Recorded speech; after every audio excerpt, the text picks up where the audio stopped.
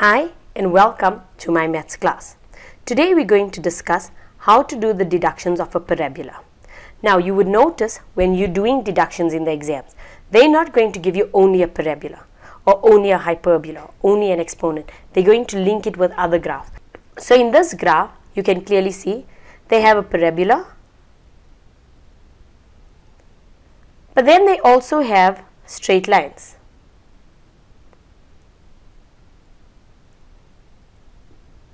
So they tend to join a few graphs together when they're doing deductions. In order to master your deductions, you must know how to draw your graphs. Now what are the steps for drawing the graphs? The x-intercepts, the y-intercepts, and then your q's. Because your q's are usually your turning points, your asymptotes. You need to know that.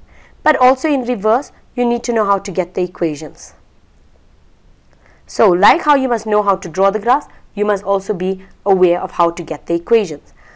Then you need to remember that lengths that are vertical are the y values and lengths that are horizontal are the x values. So in order to master your deductions, you must be able to do all of this. Now when I say get equations, you must know your straight line, your parabola, hyperbola, exponent. You must also know the relationship between parallel lines and perpendicular lines. Most of the time in grade 10 they would question you on your parallel lines, but you should know a bit of your perpendicular lines. Now that again is your grade 9 revision. If you're not familiar with this, go over your analytical geometry because it has been recovered in those sections. They actually reteach it like a new section in analytical geometry. So go over your analytical geometry.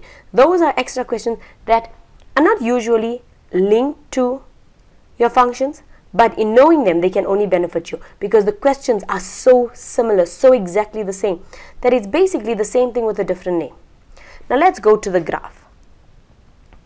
Okay, they're saying, find the equation of the parabola. Now you need to know, hey, the red one is the parabola, not the black one. If you can't even tell the basic difference between those, you're already messed up. Now to get the equation of a parabola, we know that f of x is equal to ax squared plus q. Q is my turning point. Clearly it is 4. So I've got ax squared plus 4.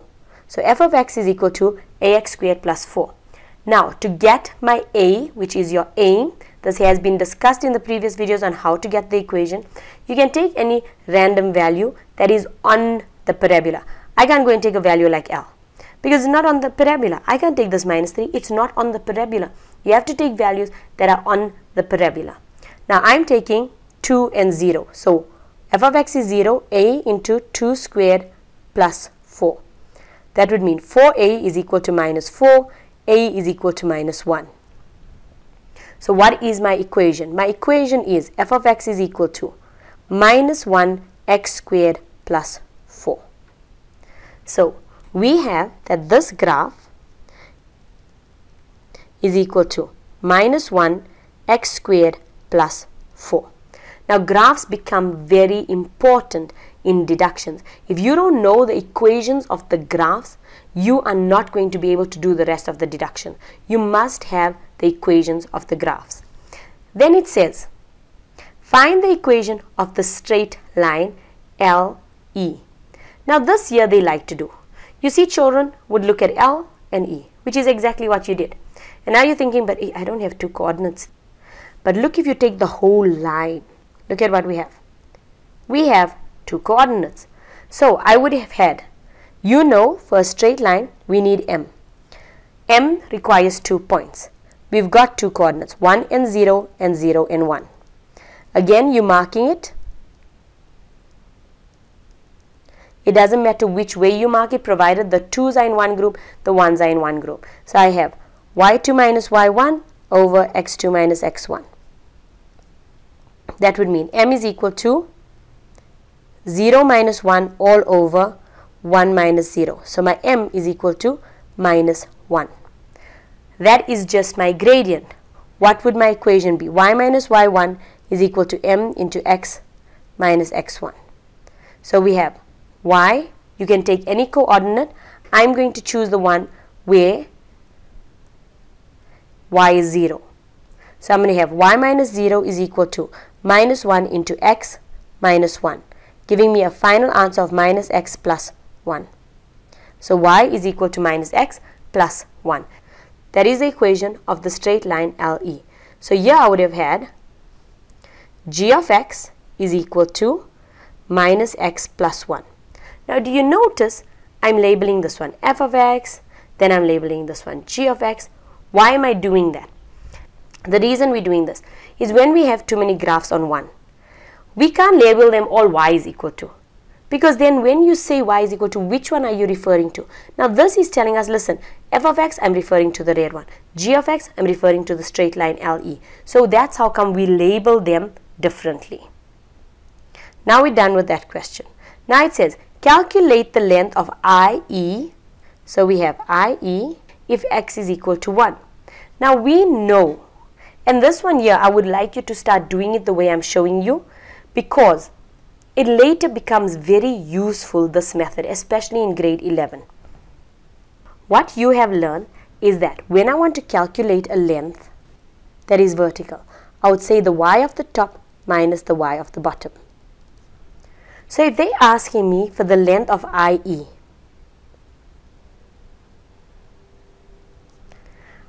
what we're doing is we're going to take this y and we're going to subtract it from this y.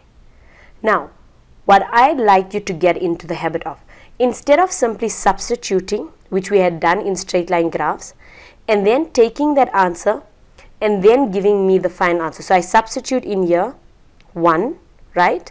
And you'll see if we do it, right? If you substitute 1 in here, I'm going to have minus 1 into 1 squared plus 4, and then you get 3, and then you're going to say, okay, this one here is 0, so I'm going to have 3 minus 0, which is 3. What I would like you to do is, you must see what is the top graph. The top graph is the parabola. Now we usually refer to this as y, isn't it? So the top graph is the parabola, so I have minus 1x squared plus 4. And then the bottom graph is the equation that we calculated for g of x. So it would be minus, and then what is the bottom graph? Minus x plus 1. So what am I ending up with? IE is equal to minus x squared plus 4 plus x minus 1. Now what is the value of x at that point? 1. Minus into 1 squared plus 4 plus 1 minus 1, which equals to 3 units also. Now, I know that this seems like a longer method, but if you get into the habit of saying, listen, I'm still saying y top, because that is the y of the top, and I'm still saying subtract y of the bottom, but I'm getting the equations. Now, the reason I would prefer for you to get into this habit is because in grade 11, the questions get much more challenging. And when the questions get challenging, you need the equations because you can't simply substitute. So they'll say, find an equation for line IE, and then this would be what you're looking for.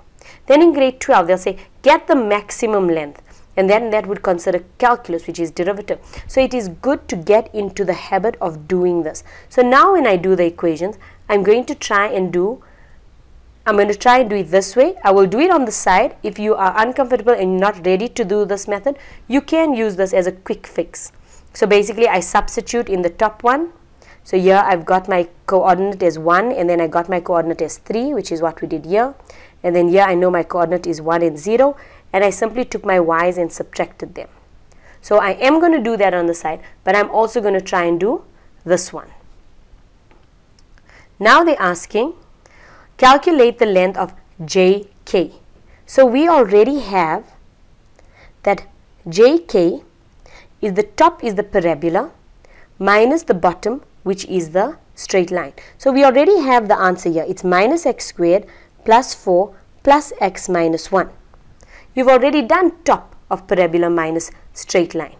Now they're telling us that x is equal to minus 1, and you can see it on the drawing. So we have minus into minus 1 squared plus 4 plus negative 1 negative 1. So we have that JK is equal to 1 unit.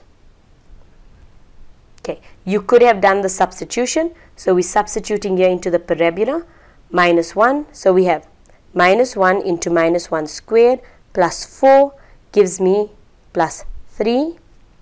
And then I'm going to substitute into the straight line. The straight line was minus 1x plus 1. So I'm substituting minus 1 in there,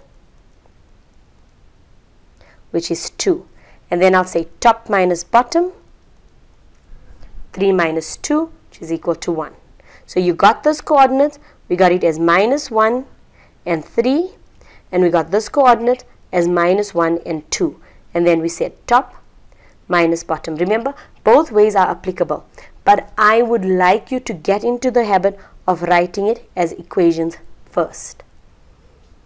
Then they say calculate the length of the line LM. Now look at LM. What graph is on top? The straight line. What graph is at the bottom? The parabola. So if we're saying straight line, it means minus 1x plus 1 minus, what is at the bottom? The parabola, minus x squared plus 4. So LM is equal to the straight line minus the parabola. So we have LM is equal to minus x plus 1 plus x squared minus 4. Now why? Because it's going in. Then we have that LM, they're telling us that the x value at that point is minus 3. So it means that at x I'm substituting minus 3. What do I have now? Here I have a positive 3 plus 1, positive 3 plus 1 plus 9 minus 4, giving us 9 units. Now, we can do it the other way, which means that I know that this coordinate at L, x is minus 3. How do I get y? I simply substitute my x into the straight line equation. So that would give me minus 1 into minus 3 plus 1, which gives me 4. Then I go to m. Now m is my parabola. I know that my x is minus 3. I'm going to substitute my minus 3 into the parabola x squared. So I have minus 1 into minus 3 squared, which gives me negative 9. Because I got 9, let's just do this here. If I got minus 1 into minus 3 squared plus 4. So that is equal to negative 5.